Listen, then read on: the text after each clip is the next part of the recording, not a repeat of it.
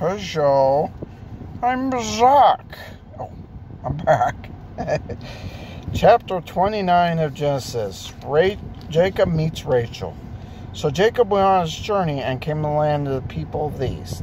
And he looked and saw well in the field, and behold, there were 3 flocks of...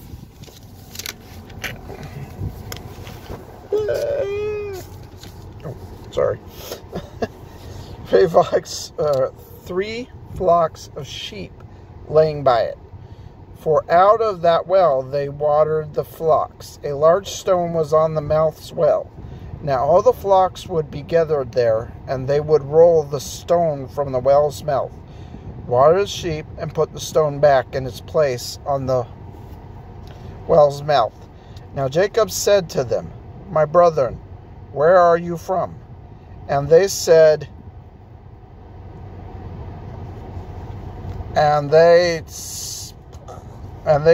We are from Haran. Then he said to them, Do you know Laban the son of Nahor? And they said, We know him. So he said to them, Is he well? And they said, He is well. And look, his daughter Rachel is coming with the sheep. Then he said, Look, it is still high day. It is not time for the cattle to be gathered together. Water the sheep and go and feed them.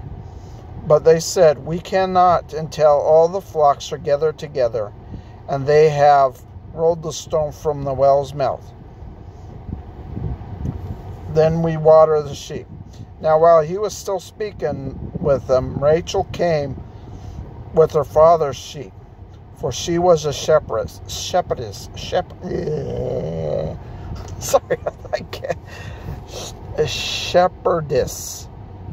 I think that's how it's said. Anyway.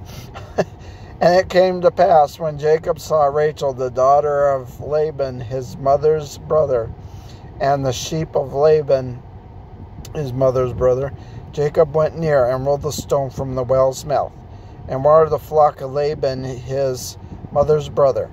Then Jacob kissed Rachel and lifted up his voice and wept. And Jacob told Rachel that he was her father's relative, and that he was Rebekah's son. So she ran and told her father. Then it came to pass, when Laban heard the report that Jacob,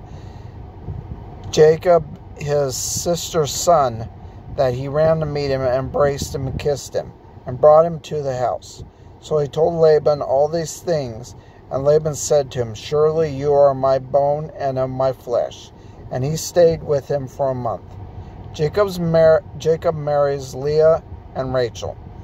Then Laban said to Jacob, Because you are my relative, should you therefore serve me for nothing? Tell me, what should your wages be? Now Laban had 2 daughters. The name of the elder was Leah, and the name of the younger was Rachel. Leah's eyes were delicate, but Rachel was beautiful from beautiful form of appearance. I'm having problems talking today for some reason. Now Jacob loved Rachel, so he said, I will serve you 7 years for Rachel, your younger daughter. And Laban said, It is better that I give her to you than that I should give her to another man. Stay with me. So Jacob served him 7 years for Rachel, and they seemed only a few days to him because of the love he had for her. Then Jacob said to Laban, Give me my wife, for my days are fulfilled, that I may go in to her. Now Laban gathered together all the men of the place and made a feast. Now it came to pass in the evening that he took Leah his daughter and brought her to Jacob.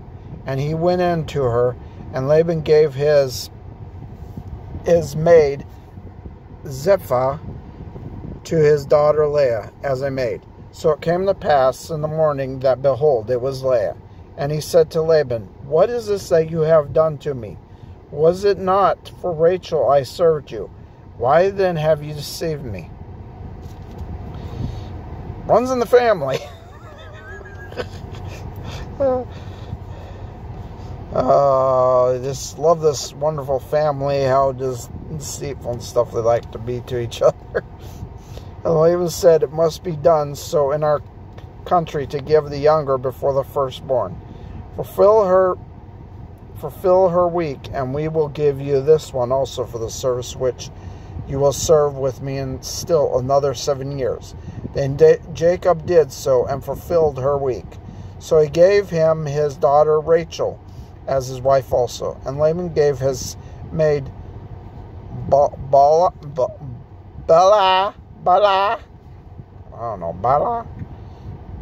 to his daughter Rachel as a maid. Then Jacob also went in to Rachel and also loved Rachel more than Leah.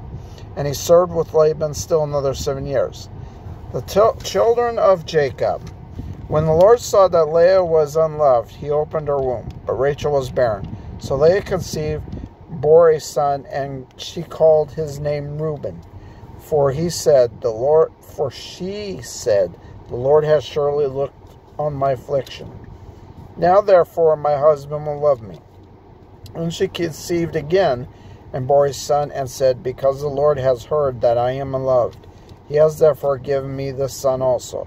And she called his name Simeon. She conceived again, and bore a son, and said, now this time my husband will become attracted to me, because I bore him 3 sons. Therefore his name was called Levi. She conceived again, and bore a son, and said, now I will praise the Lord. Therefore she called his name Judah. Then she stopped bearing. So anyway, now we're talking about the children of Jacob. Laban tricked Jacob into marrying Leah. Then marrying Rachel, which he loved Rachel more than Leah. That's a bit, you see, let's go back. You see a lot of these shows, husband wives. But you notice that for a guy to have so many wives like this, it's hard for him to, love each and every one of them, to spend more time with them. Because, for one thing, a guy is only one person. And if he marries a whole bunch of wives, to me, I'm thinking it's ridiculous to marry a whole bunch of wives. Just have one wife. That's it. Because if you have a whole bunch of wives, the guy is being pulled 40 different, well, how many wives he has, being pulled different ways. And that's very difficult because he's only one person. But yeah, you can tell Laban was very sneaky. Of course, it runs in the family. I mean, Rachel was helping Jacob get deceive, Isaac, his father. So, you can definitely see that Rachel and Laban are siblings. Because they act the same way. They're very deceitful. Oh, you gotta love family sometimes. You gotta love siblings. Yeah. But I'm not saying all siblings are that bad. I mean, there's some pretty good ones. Strife between Jacob and Esau. I'm trying to think if there was any siblings in the Bible that did not. Well, the closest that were like brothers, acted like siblings were supposed to towards each other, would have been David and Jonathan. Yes, true. They weren't. They had different parents, but they treated each other like they were, brothers, because they loved each other like brothers. That's how siblings are supposed to act with each other. They're supposed to love each other. Yes, mind you, they can be pain in the butts, but you learn how to deal with that, and you learn how to get around all that, pain in the butt stuff, and just, love them unconditionally, because that's what you're supposed to do. That's what God wants us to do. Because I love both my brothers, Chris and David. Yes, David, you're probably going to see this, so it's not talking about you. I also love both my sister-in-laws, Kayla and Amanda. I also love my nephew, Zane. I also love both my nieces, my oldest and youngest niece, Megan and April.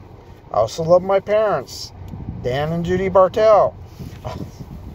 I can go on saying all these wonderful people that I love, but it's for me, it's unconditional love, because it's through God that I have this unconditional love for people. Yes, I have been in the past. The past is behind me, because I don't think about the past. I move forward and make sure I don't do the same mistakes I did in the past, which is being a lot more calmer person, because that's basically what Goddess wants us to be, is be calm and relax. He wants us to conditionally love everyone.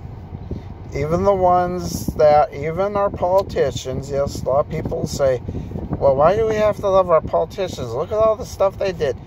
He still wants us to love them, because that's what God is love. He unconditionally loves each and every one of us. Even when we goof up a lot, he still loves us, and his love will never go away, ever, for us. But anyway, that was Genesis chapter 29, and we'll go ahead and pray. Dear Heavenly Father, Father, just bless this channel. Bless my channel. Oh, let me get my words here, Father. Right now I'm having problems talking. But anyway, dear Heavenly Father, please bless this channel. Help people to come and listen to your word, your message on this channel, Father. Help them accept Jesus into their heart, Father. In Jesus' name, amen. And I'll talk to you guys later. Bye.